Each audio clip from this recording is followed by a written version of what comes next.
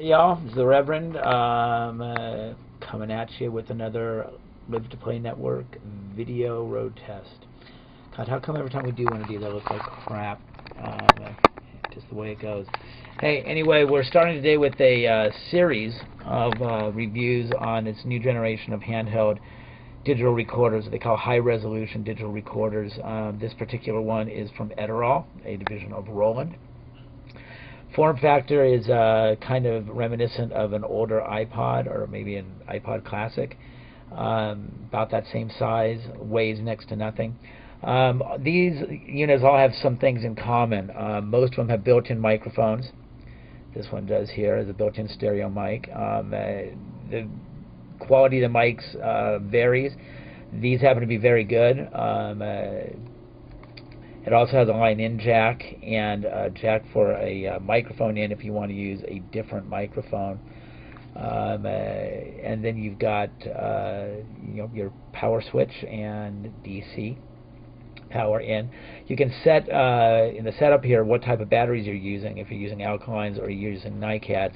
And I don't know this for sure, but I'm guessing that we're using NiCads and that if I plug it in, it should recharge those batteries at the same time. Hoping that's the case.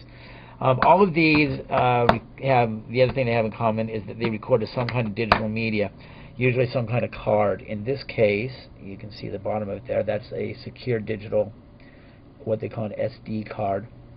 And it comes with the unit, and this will take up to, God, you can buy these cards up to like 8 gigabytes, I believe. It depends on what you want to pay for them. There's also a USB jack there.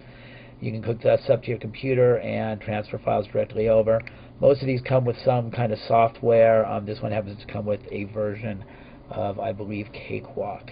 Got some other features here on the back that are kind of cool. There's an on-off button for a limiter, which is built in, and you can adjust the parameters of it when you set the thing up. Plug-in power is basically phantom power. If you're going to use an external microphone that requires power, you can turn that on and get your power. There's a low cut filter. We have it off because how we were using it, we didn't need it, but you can adjust the cutoff point there so to reduce rumble in a live recording. And there's also a mic gain. We have it set to low because we're in a pretty loud environment. We used this to record rehearsals with my band over the weekend. We actually used like 4 of these on different mixes. To try and get some idea of how they work. You can see that little indentation with the holes in it there. That's a little preview speaker. So when you're recording, you can actually hit play on this deal and put your ear up to it and make sure you're getting something that's worthwhile. A lot of these you have to plug in headphones to do that. Comes with this nifty little stand, which seemed hokey until I needed it. Now I think it's kind of a cool little thing to come with it. Anyway, we turn it on by holding down the power button on the side. And you can see the screen's nice and bright, although it dims down after a short period of time, which is adjustable. We've got it set at 5 seconds, and that is all about power management, keeping the battery life as long as you can. The batteries we put in it on Sunday, we did about an hour worth of recording, and we've barely touched the batteries. It sets up real easily. I'm not going to go through all the menu settings and everything, but just to walk you through the basics on it. When you hit menu, you've got some options. Recorder setup, and that's where you set up your resolution and the type of file. It's actually set up to record WAV files now, but you can record MP3 files all the way down to 64 kilobit files, which are really, really low resolution, but you can get a huge amount of recording time, all the way up to 24-bit 96 kilohertz WAV files, which is about double the resolution of a commercial CD. Very, very high quality recording if that's what you want to do too. In the player setup, which is the next one down, you've got a couple of neat features that you can access. You can see on the front there's a button that says speed and another that says reverb.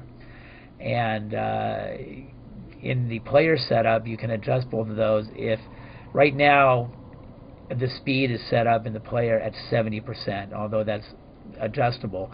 if we were playing back and we were to hit that speed control, it would slow the file down and play it back at 70% of its actual speed, but at the same pitch, which makes it a great tool for learning new tunes.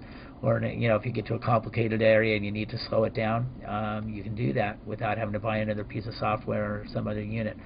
The one next to it says reverb. Believe it or not, let's say you're making just you've made a acoustic guitar and vocal recording, and you're playing it back for somebody. You want to wet it up a little bit. You can do it right here. It doesn't affect the file at all. It just adds some reverb to the output, and you can specify the type of reverb and the depth.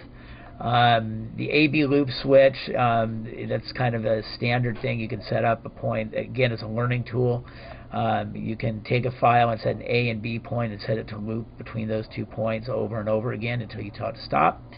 And then the split. This is really cool. If you're recording something long, like you're in a rehearsal or you're recording a show, and you don't want to end up with one long 45-minute long file like we did here, because I forgot to tell the person using it about this feature. You just reach out and hit that split button between songs, and every time you hit it, it will start a new file, which is kind of cool. What else can we tell you about this? Kind of a mid-range unit as far as price goes. These things range between a couple $100 on the low end, all the way up to about $1,000 for the really high-end ones made by Sony. And we'll get to one of Sony's not quite as expensive ones as part of this series. They're using these things on movie sets. They're using these things all over the place. Very high quality. Again, this one is kind of mid-range as far as price, but the quality is outstanding. The list on this is $450. I've seen it for between $350 and $400 online, depending on which site you go to. Easy to use, outstanding sound quality. It's not cheap, but it's a great tool. I would really recommend you taking a look at one of these. Again, we're going to look at like 4 of them over the next couple of weeks in a variety of price ranges with a variety of feature sets. This one has great feature sets that are really aimed at the musician. Just the fact that you've got that speed and reverb control is something that you don't see on many of these. It's just that nice little bit of extra. There's a file attached here that you should be able to get to on the same page, where you can download of the recording we made off of this, and it's less than a minute. In fact, I think the one we're going to use is less than 30 seconds, but you'll be able to hear through your system just what a recording off of this unit sounds like. So there you go, the Edirol R-09-HR. It records in WAV or MP3 formats up to 24-bit, 96 kilohertz. Nice little unit, something worth checking out. This is the Reverend, and I am, I'm here for the L2P network, but now I'm out of here.